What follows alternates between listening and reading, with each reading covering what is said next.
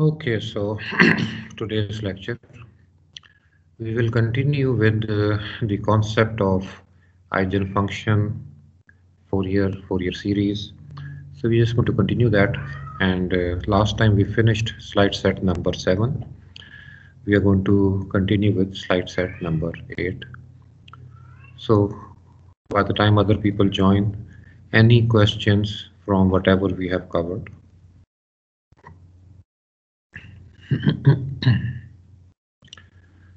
So if there are no questions, then let's just start with today's lecture. So slide set number 8, and here we are going to cover Fourier series and extend the concept of Fourier series to Fourier transform. We will see that what is Fourier series, what is Fourier transform. Although the basics we cover to some extent, we are going to extend those concepts. So what all topics are going to be covered, and what sections we are actually going through. So signal system, Wilski. So these are what we are going to cover. Those of you who are following from YouTube, MIT or Stanford lectures, so you should notice Fourier series and Fourier transforms. Okay, so talking about Fourier series. There were a few things we said about Fourier series. The first thing was it is valid for a periodic function or periodic signal. First. Second thing is a Fourier series actually shows you that how a periodic function can be represented or expressed in shape of sum of complex exponentials which are harmonically related. This was the second thing. And third thing we saw was how to find those coefficients AK. We saw a formula for that. Integration over a time period of that periodic function multiplied by e raised to the power of minus j k omega naught t dt. So these were three things that we saw. If you have any periodic function, then we can express it in shape of sum of complex exponentials which are harmonically related, and we know that the harmonics would be harmonics of this omega naught, which is 2 pi over t, where t is your time period. So these were the things that we covered. We saw a formula for computing the coefficient AK, and we know that your omega naught is related to the time period t of your periodic function. So this thing is important, that Fourier series is basically meant for periodic function, and it shows you that how a periodic function can be expressed as sum of complex exponents which are harmonically related.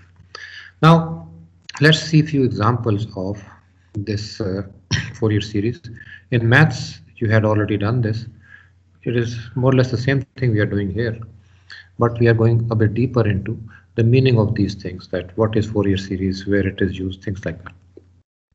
Okay, so let's take first example where the function given to us is sine omega naught t. It's a sinusoid, so a periodic function with a particular time period. And if we want to express this periodic function as Fourier series, we know fundamental frequency of sine omega naught t is omega naught. This we already know from the knowledge of sinusoids. So whatever is multiplied by t, this is your angular frequency omega naught, or fundamental frequency. So it's not fundamental period, it's basically fundamental frequency, or fundamental angular frequency, as we say. Okay. Now, if you want to express this sine omega naught t in terms of complex exponents, we can directly use Euler. So he actually showed us that we can express a sinusoid in terms of complex exponents which are conjugate of each other, and the coefficients are going to be this. So e raised to the power of j omega naught t minus e raised to the power of minus j omega naught t, whole thing divided by 2j. This is your sine omega naught t. And this expansion, if you see, is your Fourier series. This is your Fourier series, and here we can see that k is +1. Here we can say that k is -1. So +1, -1. So we have this a1 and a -1 given to us as 1/2j and -1/2j. And there are no other, you can say, harmonics present.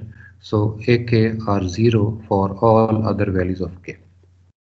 So this type of sinusoid, if we are given, we don't even need to use the formula here. We can directly write it as complex exponents, and that will be your Fourier series. So very simple, very easy. And the coefficients, we can see these are complex coefficients. A of k, and sorry, k equal to 1. Here your k is equal to 1, and here your k is equal to -1. Now how do we express your Fourier series on figure, on graph, or diagrammatically? This is actually expressed in this particular shape where we have this k-axis. We know that k is supposed to be an integer having values 0, +-1, +-2, +-3. So we express Fourier series on k-axis, and the value of these coefficients we express on k-axis. If the coefficients were real, it will be just k-axis, and the value of that magnitude will be just shown right here. If they are complex, then obviously we need to represent the magnitude part and the phase part of AK. So here this is complex A1, this is here. So magnitude part is going to be 0.5, and the phase part of this thing, this complex number, comes out to be here -π/2. Similarly, for k equal to -1, we have again magnitude equal to half, and the phase will be equal to your π/2. So these things are shown right here. So this is how we express the Fourier series diagrammatically, or on graph we just represent it on k-axis, that what all coefficients are present. And seeing this representation, we know that how many harmonics are present, because we know that k equal to 0 corresponds to your 0 harmonic or DC value. K equal to +-1 is basically the first harmonic. K equal to +-2 is the second harmonic, and similarly third, fourth, fifth. So if we see this representation, we know that only first harmonic is present. That means just one frequency is present, and otherwise also we know sinusoid ω0t is just a single frequency. So what we saw here is that using Euler we can directly write Fourier series for a sinusoid, and we can directly write down the coefficients. And once we know the coefficients, we can diagrammatically express these coefficients on the k-axis. If it is complex values, then magnitude and phase will be represented separately.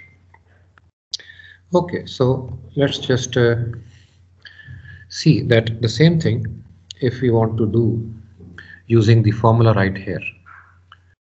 So instead of using Euler, if we just want to use the formula for AK, then how do we do it? So let's see. So we know that AK is equal to 1 over time period integral over a single time period for x of t e raised to power of minus jk omega naught t dt. So we just need to show or prove that the formula also works. It will also give us the same values. How do we do that? So let's see. So it will be 1 over t integral over your time period of x of t, which is sine omega naught t into e raised to power of minus jk omega naught t dt. And we can just take the period from 0 to t. So let's this sine can be expressed as your e raised to power of j omega naught t minus e raised to power of minus j omega naught t, whole thing divided by 1 over 2j, which we can take it outside. So the 2j part can be taken outside, into e raised to power of minus jk omega naught t dt from 0 to t. So this will end up giving us basically two terms inside integral, and we can just write those two terms as 1 over 2j times t, and inside the integral we have two terms 0 to t e raised to power of, we can combine these two together and write it as j, and it will be 1 minus k omega naught t minus the other two. We can also combine these two together. It will be minus j into 1 plus k omega naught t dt. These are the two terms that we will have, and we can take integration of this and see whatever is the answer. Now, a complex exponential of the type e raised to power of j anything omega naught t, a complex exponential of this type, if we integrate it over a time period, it will always give value equal to 0 for k not equal to 0 here, and it will give you value equal to integration 0 to t dt for k equal to 0, because e raised to power 0 becomes 1, and this integration is going to give you value t. So with this knowledge, if we see here, k can take any value. We are trying to compute ak. We can just keep plugging value different k's and keep finding out the answer. But whatever integral value we take, this thing is going to end up becoming an integer. Same goes here. And if k is equal to 1, this becomes 0, and if k is minus 1, this becomes 0.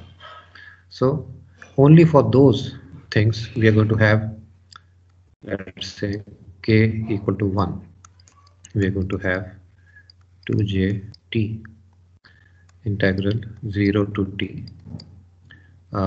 This will become 0, obviously we'll just take this thing, will become 1, and this whole integral will become 0 because e raised to power of something will be equal to this, which will end up becoming t. So 1 over 2j t into t, which will be equal to 1 over 2j. And similarly for a with k equal to minus 1, this inside integral, the first term dt integral will become 0. The second integral will be minus 1 e raised to power of 0 dt, 0 to t. This will be minus 1 over 2j into t into minus t. And this will end up giving you minus 1 over 2j. So rest for all k, you will see that ak would be equal to 0 for all k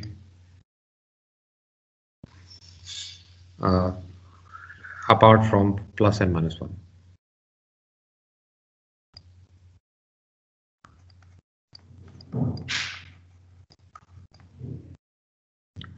Okay, so we end up getting the same values right here, and then we can express this ak against k.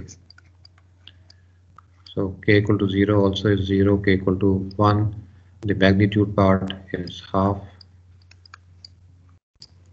and k equal to minus 1, the magnitude part is half again. Rest all zeros. And similarly, we can just plot the phase as plus and minus pi.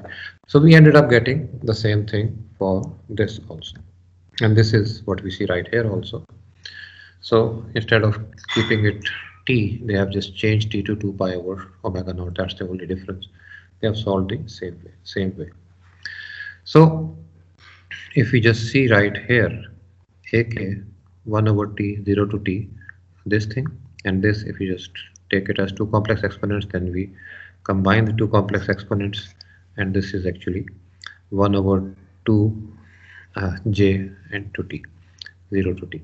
So this, when k is plus 1 or minus 1, we end up getting this integral equal to t for plus 1 and minus t for minus 1. Therefore, a1 is this and a minus 1 is. So we showed actually that we can either use Euler or we can use the formula and get the same results. And the property that we used right here is that complex exponent is also a periodic function. It is a cosine and a sine. And both cosine and a sine, if you integrate over a single time period, will end up giving you 0. So complex exponent, if integrated over one particular time period, will end up giving you 0 value. Only once we have this complex exponent with power of 0 that this becomes actually 1, and that integral evaluates to t. And same is here also. So using this property, we actually showed that the Fourier series can either be computed for sinusoid using Euler or by using the formula for computing coefficients. So first example we saw right here. Now instead of single sinusoid, if we have multiple sinusoids, if we have additive sinusoidal series, so we have 1, 2 and 3 sinusoids. And these 3 sinusoids, if you see, they have fundamental frequency of omega naught and its multiple. This is going to be 2 omega naught, this is omega naught, omega naught. So fundamental frequency is still omega naught.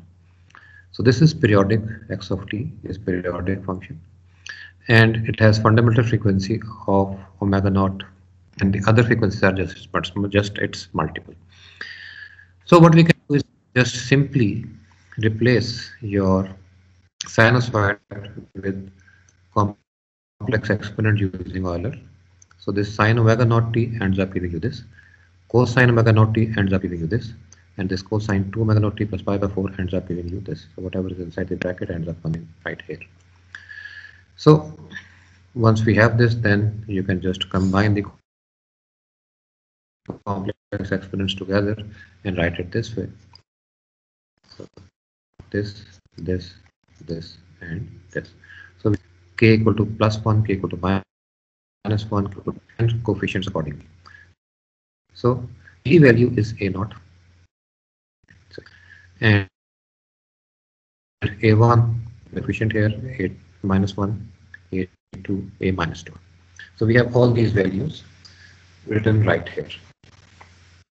And if you want to express them diagrammatically, because these are complex values, we have to again represent magnitude separately and phase separately. So if we see the magnitude part of ak against k, for k equal to 0, the magnitude is 1. And similarly for a equal to 1, we just find out the magnitude. We know how to find out magnitude for complex numbers. Square of this plus square of this under the root comes out to be value right here. And similarly the magnitude part here, and for a2 and a minus 2. And similarly we can find out the phase for these complex number also. For this is basically polar representation of a complex number. So magnitude is written right here, a2 magnitude is half and a minus 2 magnitude is half. And phase part, this is pi by 4, a2 is pi by 4. So it is r e raised per j theta type of thing, polar representation. So, and for here it is minus pi by 4. For this thing, you have to compute the phase using tangent inverse y over x type of thing. So you can always find out whatever is the value right here. So we have seen how to compute Fourier series for simple sinusoids using Euler and representing it as complex exponents. And then these complex exponents, whatever is the coefficients, those coefficients ak, we can show diagrammatically on the k-axis against k. And if those coefficients are complex, then we have to have have two representations, one for the magnitude part, the other for the phase part. So, second example, not one but multiple sinusoids. Let's take another example, a third one. Now this example is interesting and important. Here, instead of giving us a sinusoid, we are given a periodic square wave. We are given a periodic square wave which is from minus t1 to t1, and its time period is given as t.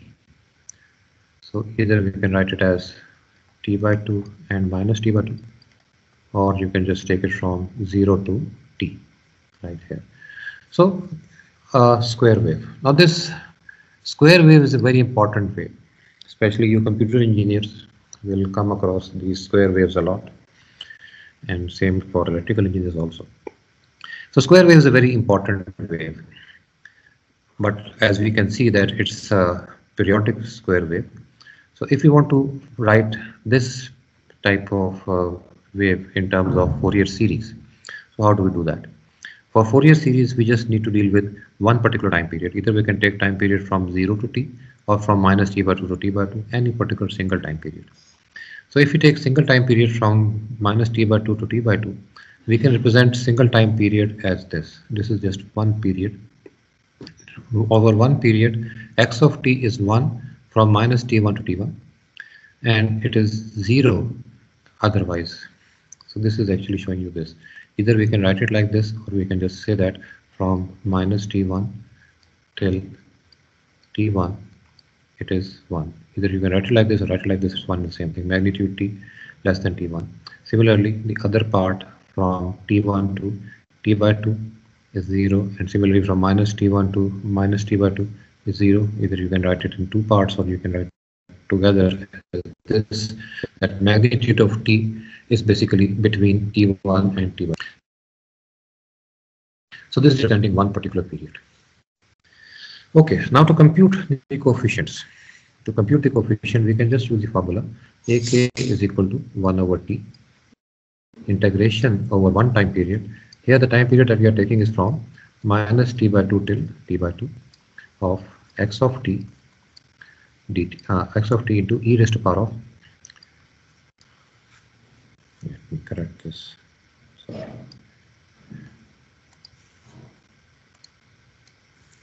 So the time period that we are taking is from minus t by 2 till t by 2, and x of t into e raised to power of minus j k omega naught t dt. This is the formula. So in this formula we can plug in the value. Now if we take this period from minus t by 2 to t by 2, this whole x of t is 0 all up till this value and up till this value, and it is 1 in between minus t1 to t1. So this product would be 0 from this t1 till t by 2, and this will be equal to 1, and it will be equal to 1 from minus t1 to t1, 1 into e raised to power of minus j k omega naught t, plus 0, we don't even need to write that other part. So it is only in between this minus t1 to t1 that this x of t is 1, otherwise it is 0. So this integration, we can just write it this way. This is what is written right here. So 1 over t minus t1 to t1, 1 into e raised to power of minus j k omega naught t. So we end up getting this. Now notice that this is a complex exponent, but we are not evaluating this complex exponent over a complete time period. It is, we are evaluating this complex exponent over some other duration. So we have duration. It will be the same function divided by its derivative. We end up getting this, and limits from minus t1 to t1. We can just plug in the limits for t, and we end up getting this value right here, and we can divide this value by 2j. Outside we have 2j. So originally we have this. So this j and j part will cancel out, and we end up getting this. Now this part here, complex exponents conjugate of each other separated over 2j is basically sine. So we can just write it as sine k omega naught t1, and denominator is having k omega naught t. So we end up getting this thing. And again, what we can do is we can also replace the value of let's say t, and t will be 2 pi over omega naught. That will just omega naught will cancel, and you will end up getting this value right here. So this is your ak, and then we can just plot ak against k. Now notice that this ak that we get is not a complex value. For each k, it will give you some real value. So we can just directly plot ak against k. So we can directly plot the value of ak against k for different values of k. K equal to 0, k equal to plus minus 1, plus minus 2. We can just plot these values. And to plot these values, obviously we need to have some value for this duration t1. So accordingly, we can just do a plot right here. And this plot is actually shown right here. So this is the plot of ak against k. And if you see, we have a very interesting shape right here. And this shape, we have already seen this shape. This is the shape for a sink. So let me just do a few things here. If you notice the value of ak, this was in the shape of sine of something over some constant times the same thing. And this is basically a sink shape. Now the sink is a very interesting shape, and you already know that how it looks like. It is basically we try to, so it will have a main lobe and side lobes. It never really dies down to 0, goes on and on and on. So if we see that, we can keep plugging in value of k and keep getting values, and it goes on and on and on and all the way to infinity. So what actually that tells us? That tells us that we have infinite series of non-zero coefficients. So in other words, we know that k equal to 0 corresponds to DC value, k equal to plus minus 1 first harmonic, plus minus 2 second harmonic, it goes on. So we have infinite harmonics, or in other words, infinite set of frequencies present in your square wave. The other thing, if you see here, this T1, this is basically the on time and the rest is the off time. So this on time ratio with off time, if we change or if we just make it thinner, make it smaller, then what happens to these values of coefficients? So if we have the T1 equal to this, or in other words, the on time is basically 1/4 of T. It is basically both ways, about half, you can say half duty cycle. So half duty cycle, we normally call that as duty cycle, the ratio of on time to off time for a square wave. So for half duty cycle equal on and off time, this is the shape. And if we change it and make it thinner, and we have, let's say, 1/4 duty cycle, then what happens? So on time is just 1/4, 3/4 is off time. Then what happens? And similarly, if T1 is 1/16, or in other words, duty cycle of 1/8, then what happens? So you can see that it remains the sink, but the main lobe of the sink, that tends to become wider and side lobe becomes smaller. The other important thing to note is basically square wave and sink. Square wave and sink relationship. This square wave and sink relationship is something that you will notice a lot going forward in multiple different domains. So 2 or 3 things we saw. If you have a periodic square wave, the number of harmonics present in that periodic square wave are infinite, or set of frequencies present are infinite, or I will reword, to Fourier said that you can create periodic series or periodic signal using these harmonics, complex harmonics. So how many complex harmonics or how many complex frequencies are required to actually build this type of signal? They are infinite. So these are few things which are interesting and important. So square wave, once we actually see what all harmonics are present, we end up seeing that infinite set of harmonics are present. And if you want to see the magnitude of coefficients, we end up seeing that the magnitude actually shows the shape of sink. And the other thing is, if we just make this thing thinner and thinner, you see that your main lobe of that sink actually becomes wider and wider. So few things we saw. So these were about 2 or 3 examples that we did.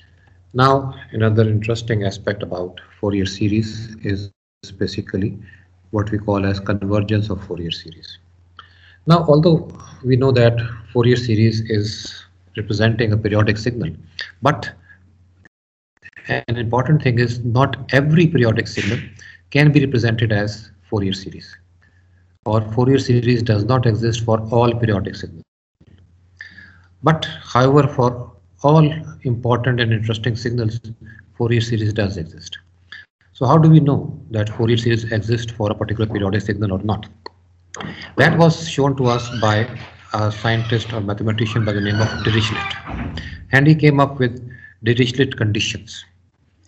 He said that Fourier series will exist if Dirichlet conditions are obeyed or satisfied. And he came up with 3 conditions, 1, 2, and 3. And I will go over them, but you will see that they all 3 boil down to the same conditions. And these conditions are, in order for a Fourier series to exist, your periodic signal should be absolutely integrable over one particular time period.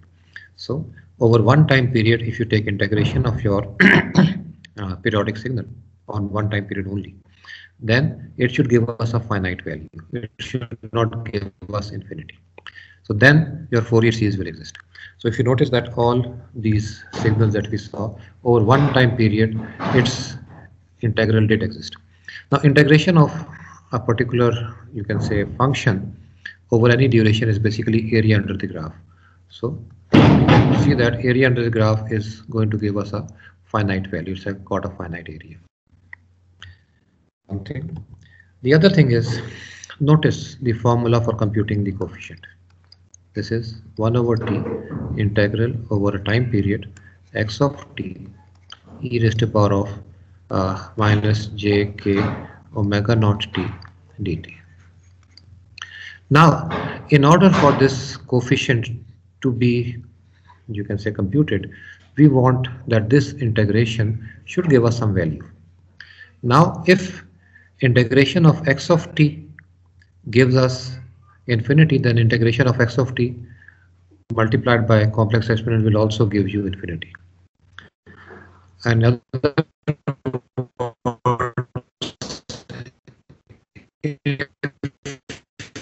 x of t is absolutely integrable, then will also, so they are actually linked to each other. It is basically seen that way. So whatever way you see, we actually say that the condition for Dirichlet was that your